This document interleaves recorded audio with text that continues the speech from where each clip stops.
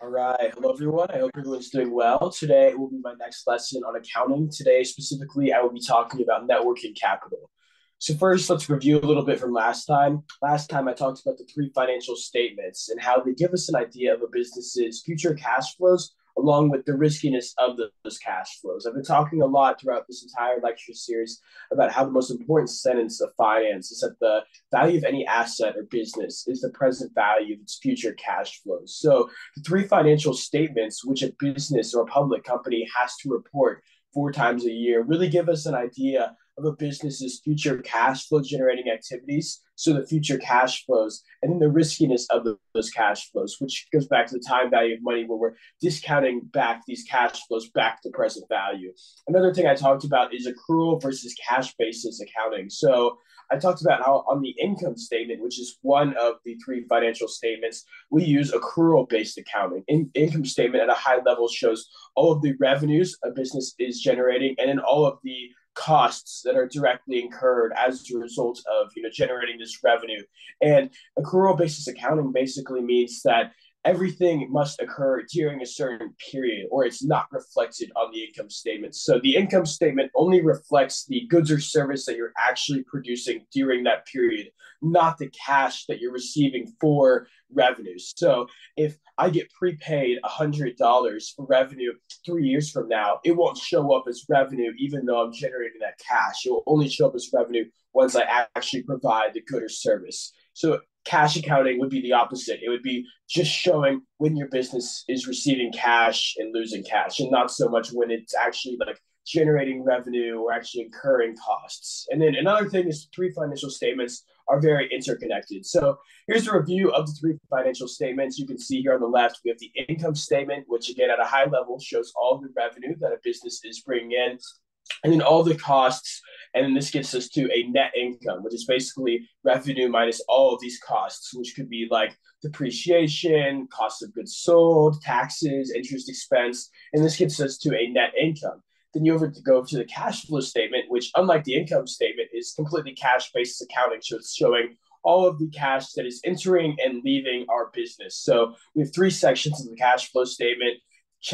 Most notably, which we'll be talking about today, will be cash flow from operations. And then on the bottom left, we have an example balance sheet here. The balance sheet shows basically the core accounting formula, which is assets equals liabilities plus shareholders' equity. So assets, which are all of the things a business has that generate future economic value, that equals all of the liabilities and shareholders' equity. So it's basically a business has all of these assets which generate future economic value, and then the liabilities, which are things a business owes to an external third party, and shareholders' equity. These are basically the claims on a business's assets, which I've been talking about a lot throughout these videos. We go talking about like debt and equity. But anyways, just wanted to review these three financial statements. Today specifically, we will be talking about net working capital. So net working capital is just a business's current assets minus current liabilities. And it's a measure of a company's liquidity and short-term financial health. So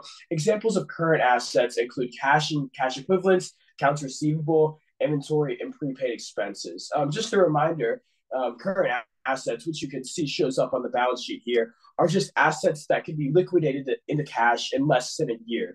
So all of these are good examples of that. Accounts receivable, inventory, prepaid expenses, and then you just have cash itself. And then current liabilities are the same thing. These are, things owed to external third parties in less than a year. So this includes accounts payable, prepaid expenses, deferred revenue, short-term debt, which is debt that matures in less than a year, and dividends payable, which would be like dividends that a business promises to its stakeholders that it hasn't paid out yet.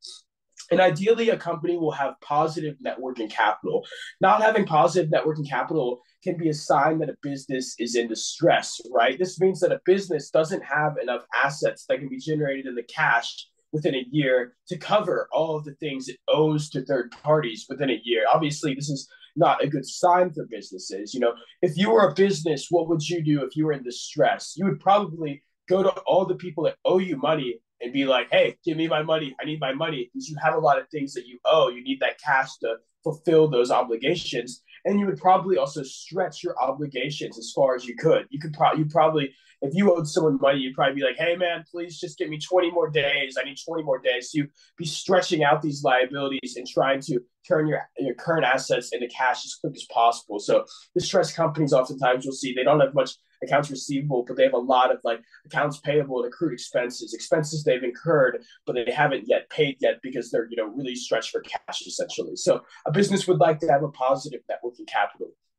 And then net operating working capital, this is just operating current assets minus operating current liabilities.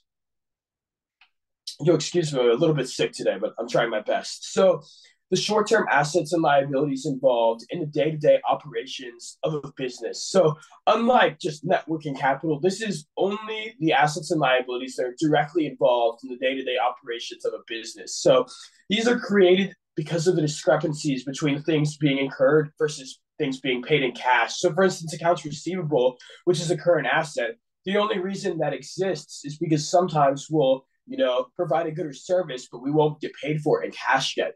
If we lived in a world where everything was paid for in cash immediately, these current assets and current liabilities wouldn't really exist, right? So that's like the main reason behind all of these. And things like dividends payable, for example, would not be, an operating current liability because it's not really related to our operations. It's more so something that has to do with like financing, same with short-term debt or just cash itself. It's not really related to our operations, what's really driving value and what we're really trying to do as a business. So some operating current assets, accounts receivable, inventory, prepaid expenses. Accounts receivable, this is just cash a business is owed for a good or service that is already provided. So if I'm a lemonade stand and someone buys $20 worth of lemonade from me, but they say, I'll pay you next month, Carter, then that would be $20 of accounts receivable. Someone owes me $20 for a good or service I've already provided. Inventory, same thing. This is just an item that a business paid for that it sells as a part of its core operations. This is something a business can ideally get, liquidate into cash within a year. So that's why it's a current asset. Prepaid expenses, this is operating expenses a business has paid cash for, but not yet incurred. So maybe I pay my entire rent for the entire next year. This would be an asset for me because now instead of having to pay rent every month, I've already paid for it. So this is a current asset in a way because now these expenses I'm incurring in the next year, I'm not having to actually pay cash for them. So that's definitely an asset for me. And then current liabilities, you have accounts payable, accrued expenses, and deferred revenue. So accounts payable, this is just cash owed to suppliers, vendors who extended credit to the business. So maybe I'm a lemonade company and H-E-B extends me credit when I go and buy my inventory. They say, Carter, you can buy lemonade for us to sell and you don't have to pay us until 30 days afterward. That would be accounts payable during those 30 days because I've received the lemonade but haven't actually paid them yet.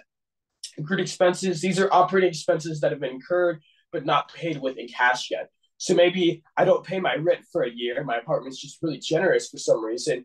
That would be an accrued expense because I owe them. I've incurred this expense because I've been living in my apartment, but I haven't actually paid them yet. So it's an accrued expense. And in deferred revenue, this is a good or service owed to a third party for cash that they haven't already paid the business. So, a good or service owed to a third party for cash that they have already paid the business. So this is like unearned revenue. It's basically I'm getting prepaid. If I'm a business and I, have deferred revenue, this means someone's paying me cash up front for a good or service that I haven't actually fulfilled yet. So maybe someone pays me $100 for lemonade for the entire next year. I haven't actually sold them any lemonade yet. I haven't actually earned these dollars, but it's being prepaid to me by this third party. So this is unearned revenue as far as it relates to my business. I have not earned this revenue, but I've gotten the cash for it. And now that I owe them this good or service, so it's a liability for me. So we have net working capital, and then we have net operating working capital. And unlike with regular net working capital, it would be favorable for a business to have negative net operating working capital because this implies that a business receives cash for the goods or service before they have to pay their vendor. So I'll talk about Amazon for an example here. So Amazon has a very favorable net operating working capital. Amazon is such a big company and it operates so efficiently and has such good relationships with its vendors that it actually receives cash from the inventory it sells before it actually pays the vendors that gave them that inventory. So, for instance, let's say Amazon goes to a third-party vendor to buy chairs. Maybe Amazon sells chairs on their website, and maybe this third party vendor is like, "Hey, Amazon, I'm giving you these chairs to sale. Pay me in 60 days for them." And Amazon's like, "Okay, that's a good deal." So maybe Amazon keeps those for 20 days on inventory, and then they sell them to someone else. And then maybe that person pays Amazon 15 days from then. So they received the chair 35 days ago, and now they've already gotten the cash, but they don't actually have to pay the person that gave them that chair until 60 days from now. So they're receiving the cash from the chair before they even paid the person that gave them the chair. And you can see this is very favorable for Amazon because they're never really stretched for cash. A business that has the opposite scenario might always be trying to find cash to pay their vendors for the new products they're trying to buy. With Amazon, they're actually receiving the cash before they pay their vendors. So this is very favorable for them because it's purely your operating working capital. It doesn't involve cash or other non-operating assets. So another thing to note here is under cash flow from operations, we make adjustments to net income based off of the change in operating net working capital to reflect the cash that business has actually received. So I talked about how these, net operating working capital items are created because of discrepancies between accrual basis accounting and cash basis accounting. And this must be reflected for on the cash flow statement. For example, a business that has $200 in sales but had its accounts receivable increased by $200 would not have actually received any cash for those sales, even though the income statement implies it. The income statement is saying, hey, they got $200 in the revenue. But in reality, because accounts receivable increased by $200, that means none of that revenue was actually given them in cash. So that means this business certainly lost cash in this period, assuming they had some expenses because they didn't actually receive any cash for anything they did. It all turned into accounts receivable. So it's important to note here when we're like moving from the income statement to the cash flow statement, we have to look at these discrepancies, and these net operating working capital line items are really showing them. So this is the formula. We have net income minus net operating working capital. This is part of the thing that helps us get to our actual cash flow from operations. Our net income is not actually showing the cash that's leaving and entering our business as a result of our operations, because it's the accrual basis accounting. But here you can see, cash flow from operations, the formula of it, which I talked about last time, it's just net income plus depreciation, because depreciation is non-cash, and any other non-cash adjustments, which I'll talk about in future videos, minus accounts receivable, minus inventory, minus prepaid expenses, plus accounts payable, plus accrued expenses, plus deferred revenue. So as you can see here, there's kind of a pattern here where subtracting all the current assets and adding all the current liabilities. So, why is this happening? Well, I guess we can just go through each one and I'll tell you why. So accounts receivable, this is a good or service that a business has delivered, but not paid for yet. So when accounts receivable goes up, it must be subtracted because the business is not getting cash for the revenue they earn. The income statement is overstating cash flow, right? If, sorry, if my accounts receivable is going up, that means I've generated revenue, so my net income is higher, but I haven't actually gotten any cash for it. So my net income is overstating, my actual cash flow. So I must subtract this accounts receivable. The opposite happens when accounts receivable goes down. It must be added because the business is getting cash for revenue that they earned in a previous period. So maybe in 2020, I provide a good service, but the person I provided to doesn't pay me cash for it. So my accounts receivable is up $100. But in 2021, they pay me that $100. Well, in 2021, I didn't actually generate, that good or service. So it won't show up as revenue on my income statement. However, I did receive cash for it. So I must increase, I must add this to my cash flow from operations because it was cash flow generated directly from my operations. And as you can see here, all these line items are just occurring because of discrepancies between when cash, was actually paid and when these expenses and revenues, were incurred. So yeah. So this is kind of a good example here. And here's an example. So accounts receivable goes up by $10. So how does this affect our three statements? Well, this means that my business received $10 of revenue, but it was not paid for in cash. So my net income will go up by $10 because my revenue is increasing, and just assume no tax rate here. And then the formula here, as I mentioned a few slides ago, we will subtract our accounts receivable. So our accounts receivable is up by $10, so it's 10 minus 10. So our net change in cash from operations, our CFO, is 0, which makes sense, right? Because if you just think about it like a 5-year-old, I earned revenue, but I didn't actually get any cash from it. So I shouldn't actually have any cash flow, right? My revenue did go up, but I didn't have any cash flow, no cash left or entered my business. So um, accounts receivable is up by 10. My current assets are up by 10, but my cash didn't change, right? My cash is zero, but my accounts receivable are up by 10. And my retained earnings is up by 10 as a result of my net income being up by 10. So you can see here my assets equals my liabilities plus shareholders' equity. I have no liabilities, or zero, but my assets is up 10, my shareholders' equity is up 10. So the balance sheet balances in this case. So you can see here, this formula works here. It helps us get to where the balance sheet is balancing. Here, we must subtract the accounts receivable because the net income is overstating our actual cash flow. In reality, if you just think about it like a 5-year-old, no cash actually entered or left my business. Inventory. This is an item a business has paid for that it sells as a part of its core operations. And this shows up under COGS when a business sells the item. If I buy lemonade, if I'm a lemonade company and I buy lemonade inventory, as soon as I sell lemonade to a customer, the cost of goods sold or whatever that lemonade cost me when I bought it from the store, like HEB or whatever. So this will show up under cost of goods sold when the business sells the item. But until I until I actually sell this item, then it's not showing up on my income statement. If I go buy $5 million of lemonade, this is obviously cash that has left my business, but until I actually sell it, it's not showing up on my income statement. So when inventory goes up, it must be subtracted on the cash flow statement because this is cash that has left the business. I paid for the inventory, but it's not reflected on the income statement because it's not under cost of goods sold until the business sells it. Opposite, when inventory goes down, it must be added on the cash flow statement because the COGS on the income statement were not paid in cash during that period. If I bought the inventory in the previous period, the lemonade, and then I sell it 10 years from now, it's going to show up on the income statement as COGS. But in reality, I paid for those 10 years ago, so my cash flow shouldn't be decreasing. My net income would be understating my actual cash flow because it's showing these expenses that in reality were non-cash. So give a little example here. Let's say inventory goes down $10. Assume inventory was paid for in a previous period. This is an important assumption to make. I'll talk about it in a second. So COGS will go up by $10 because I sold the inventory. So my cost of goods sold are up by $10.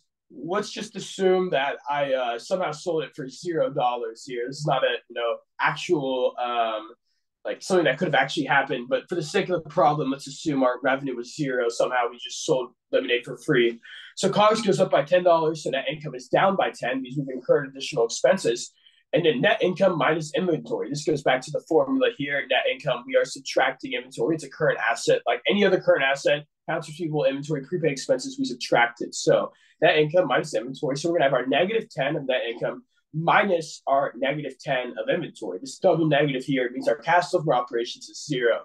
So this is showing that this inventory must be added back, or double negatives must be added back under cash flow from operations because the business did not actually lose any cash during the period. So our net change in cash is zero, right? If you just think of this like a 5-year-old, let's say I go and sell this computer mouse that I bought like 3 years ago.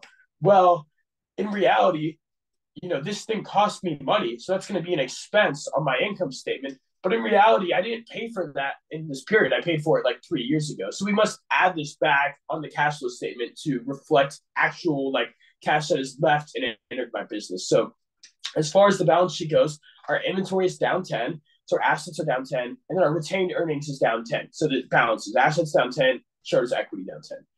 And then prepaid expenses, the last current asset. This is operating expenses a business has paid cash for, but not yet incurred. So when prepaid expenses goes up, it must be subtracted on the cash flow statement because the business has lost cash, but not incurred the expenses yet. The net income is overstating cash flow. If I prepay my entire apartment's rent for the entire 2023, well, that cash is certainly leaving my business, but I will not actually incur those expenses until 2023. So it's not going to show up on my income statement, but it definitely did affect my cash flow because this cash left my business. And the opposite happens when prepaid expenses goes down. It must be added on cash flow statement because when the business actually incurred those expenses, it already paid the cash in the previous period. So if I prepay my rent for 2023, the entirety of 2023 it's going to show up as me having rent expenses. But in reality, I already paid for them. So my net income is actually being understated. It's understating my cash flow. The net income, which is just, it's reflecting accrual basis accounting, but cash flow is actually cash entering and leaving my business. And in this case, during 2023, I paid no rent. So, but the income statement shows that I, incurred an expense because I actually lived in my apartment in 2023. So net income is reflecting what I'm actually incurring it, but I didn't actually, pay cash in 2023 for that rent. So here's an example. Prepaid expenses goes up by 10. So no change in the income statement. This is important to note. There's going to be no changes in the income statement. These are all prepaid expenses. They're not expenses that I actually incurred during the period. I'm prepaying for them. So in the next period, maybe it'll show up on the income statement, but definitely not during this period. So it's going to be net income minus prepaid expenses, subtracting it because it's the current asset. So to me, 0 minus $10. So our cash flow for operations will be negative 10. So our CFO is down 10 because we pay $10 in cash. Again, if you think about it like a 5-year-old, I'm just paying my apartment $10. So just $10 of cash is definitely leaving my pocket. I'm not getting any cash, so down $10. And then, so our cash is down $10, but our prepaid expenses are up 10, which is an asset. So our assets, one asset's down 10, one asset's up 10. So it balances. Our assets are at 0, and then liabilities and shareholders' equity are unaffected. So accounts payable, this is cash owed to suppliers and vendors who extended credit to the business. When accounts payable goes up, it must be added because the business did not pay cash. This is pretty intuitive, right? The accounts payable is going up. I'm not actually paying cash, so I need to add it back. Opposite, when it goes down, it must be subtracted because the business paid cash. Accounts receivable is a bit weird because it's not so much a discrepancy between the income statement and the cash flow statement, but it's more so correcting how we treat inventory. So, example, let's say we buy $10 in inventory on account. Our inventory is going up by $10, which you would say, oh, inventory is going up by $10. We subtract that, so that's a cash outflow. But in reality, just think about it like a 5-year-old. No cash has left my business. I bought inventory on account, which means I didn't pay for it yet. So our inventory is going up by 10, which should reduce our cash flow for operations by 10. But we know this isn't possible. We add accounts payable, the $10 there. So net income is unaffected, right, from this because we haven't actually sold the inventory yet. We haven't paid for it either. But that's not necessary. We haven't sold the inventory yet, so it's not showing up on the income statement of the COGS.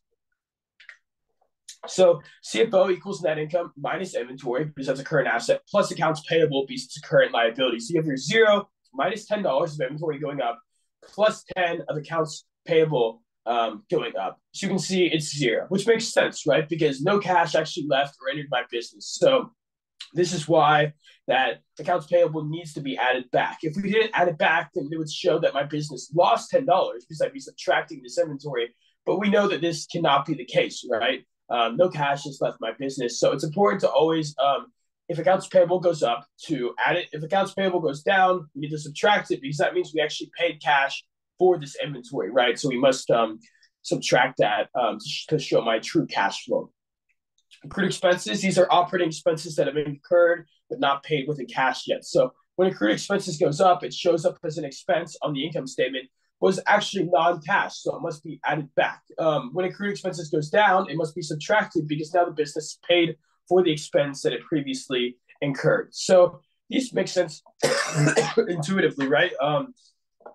If your accrued expenses, they're just expenses you've incurred but not paid for within cash yet. So maybe I don't pay my entire rent for the year. While it will show up on the income statement as an expense because I've lived in my apartment, I haven't actually paid cash for it. It's accrued expense, so I must add this back to show my true cash flow. So an example, accrued expenses goes down $10.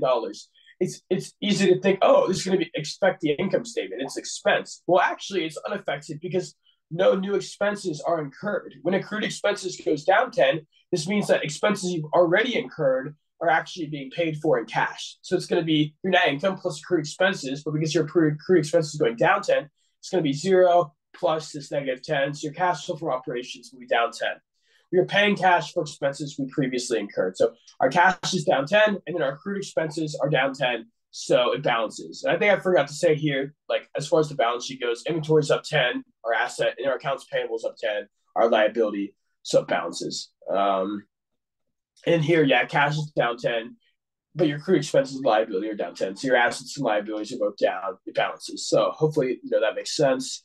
Lastly, deferred revenue. So this is a good or service owed to a third party for cash that they've already paid the business. So unearned revenue, right? You have been paid cash for a good or service you haven't provided to that third party. So an increase in deferred revenue must be added because the business is getting cash. This is pretty intuitive, right?